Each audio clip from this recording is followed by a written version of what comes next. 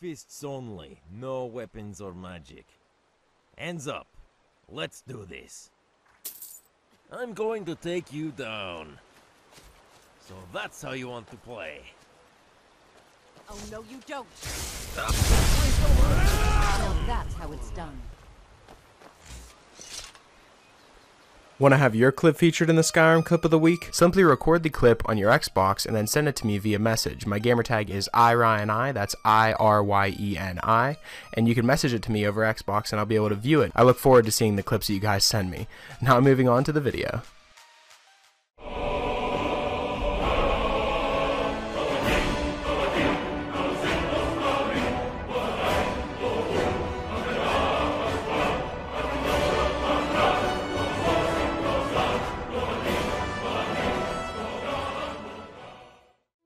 Hey, what's up guys, it's Ryan and welcome back to another episode of Modded Monday. We're on week number 137 now guys. I've picked out 5 new mods for you guys to check out and perhaps add them to your load order if you find them interesting. So let's just jump straight into it. Starting off at our number 5 spot, we have the My Home mod. Now the mod page reads that this is a humble abode for you to live in, right next to the Riverwood Bridge. There's actually a lot of different home mods that feature this location. It's perfect if you roleplay as a native citizen of Skyrim, and it would surely make sense that you have a home if you are. Now some information about the house itself is it's specialized for when playing as a priest class, but will work great even if you're not. There's also 5 new support spells that have been added and can be found inside, along with armor and weapons that can be found inside to start you up as a priest. The house is also fully equipped for crafting whatever you specialize in, and it's fully nav meshed on the inside and out. There's also safe container storage and NPC idle markers that have been added inside for follower immersion. Only vanilla items have been used, hence the small file size, and it's safe to install and remove at any time.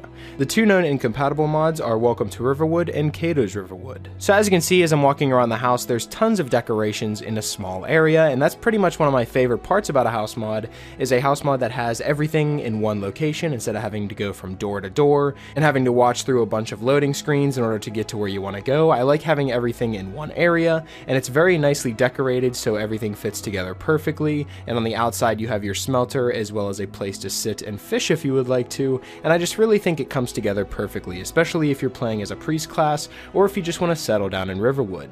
And that's definitely why this mod comes in at our number 5 spot, so I'd recommend downloading the My Home mod.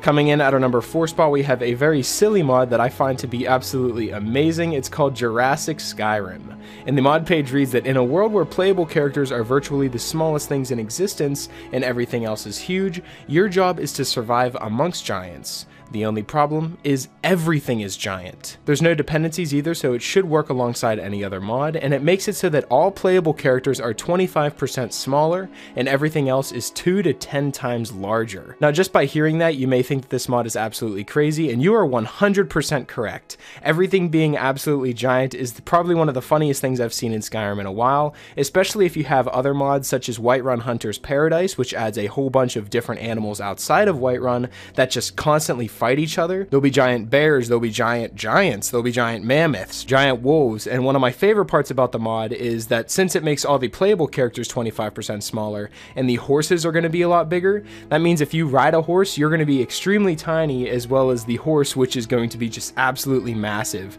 And I think that was the funniest thing I probably saw about this mod. And just by seeing this gameplay right here, you probably realize that this is going to make for a very, very different playthrough. So if you decide to install this mod and give it a try, I'd recommend to see how far you can actually get with everything being so giant. And you can also add along different difficulty enhancers to make the game just insanely difficult to beat these giant creatures and just have huge boss battles with things that, you know, you may not have had trouble with before. Say maybe you never struggled to defeat a pack of wolves, now you definitely will because they are huge and their power attacks can be massive. So if you are looking to drastically change your Skyrim and have an entirely new experience and feel like you're playing an entirely new game, then this is definitely the mod for you. And I do like this mod enough, and I think it's funny enough to feature in a separate video, so if you guys do want to see a separate video of me covering just this mod and doing a little bit of a playthrough, like maybe one episode of it, then let me know in the comment section below. I would love to do a separate video focusing on this mod and just showing all the funny moments that can happen with everything being so huge. So yeah, definitely let me know in the comment section below if you want to see another video of this. Sometimes it's great to just take a break from the seriousness of Skyrim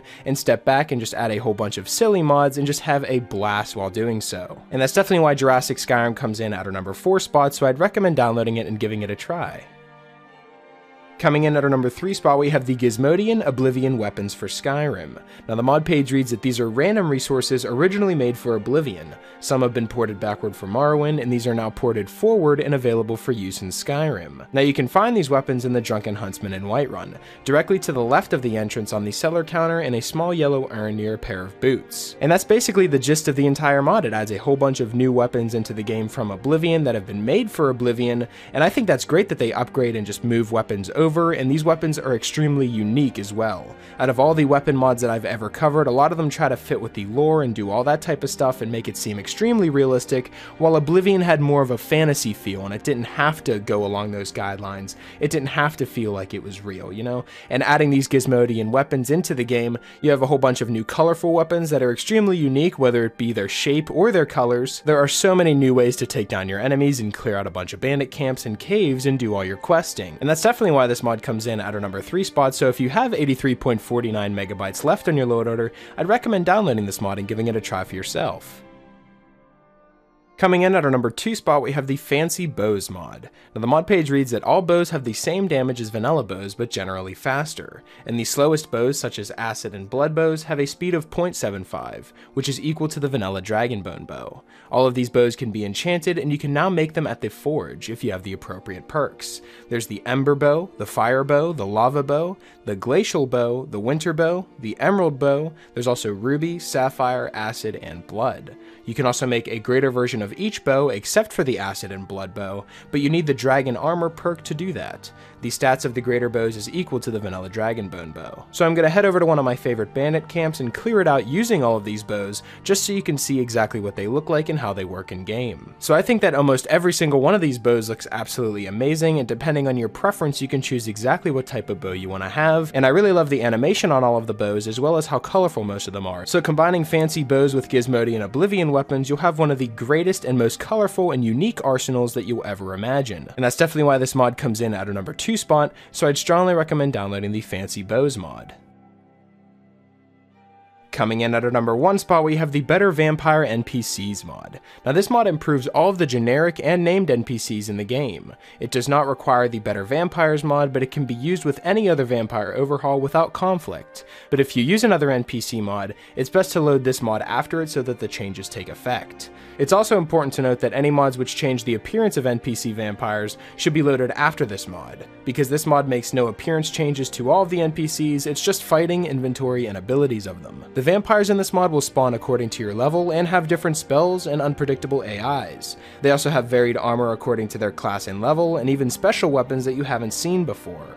Some vampires will turn into a mist when they are low on health, and some will use a blink attack to teleport beside or behind you. Vampire weapons can infect you with the vampire disease, and unique classes of vampires attack differently. All of the armor and weapons that you may find on these new vampires have new tempo recipes, so you can improve them if you wish. Vampires also scale in level and power with you all the way from level 1 to 130, and some named vampires can go even higher. Many of the abilities also scale with the vampire levels, so be prepared to put up more of a fight at higher levels. Vampires can also drop vampires' blood gems upon death, or if you're a vampire yourself, you can craft them if you have a 25 in enchanting and 25 of alchemy, using a common soul gem and blood potions. These vampires' blood gems can be smelted into blood glass ingots, which can then be used to craft new blood glass weapons. You must have the glass smithing perk in order to make blood glass weapons, and they are slightly less powerful than Daedric weapons, but have added effects that are independent of any of the enchantments you may add.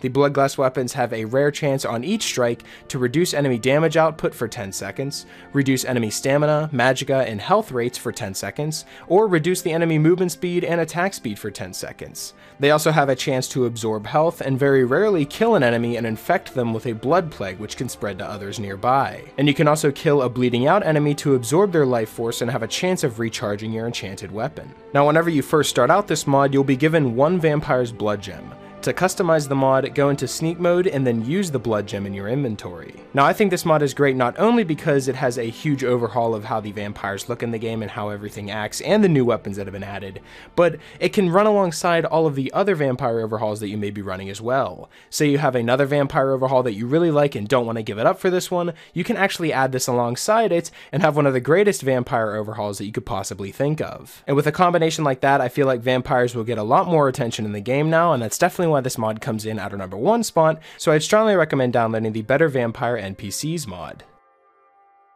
So that's pretty much it for this week's episode of the top 5 Skyrim mods of the week. Hopefully you guys did enjoy, and if you did, I'd appreciate it if you left a like and subscribe if you're new. It really helps me out a lot. And if you have any suggestions for mods you'd like me to cover in future top 5 mod episodes, be sure to let me know in the comment section below, or you can follow me on Twitter. I'll be sure to leave my Twitter in the description, and you guys can follow me on there and leave me suggestions to there as well. Special shout out to my Patreon supporters. Thank you guys so much for everything that you guys have done for me. And yeah, that's pretty much it. Hopefully you guys did enjoy, and I will talk to you guys later.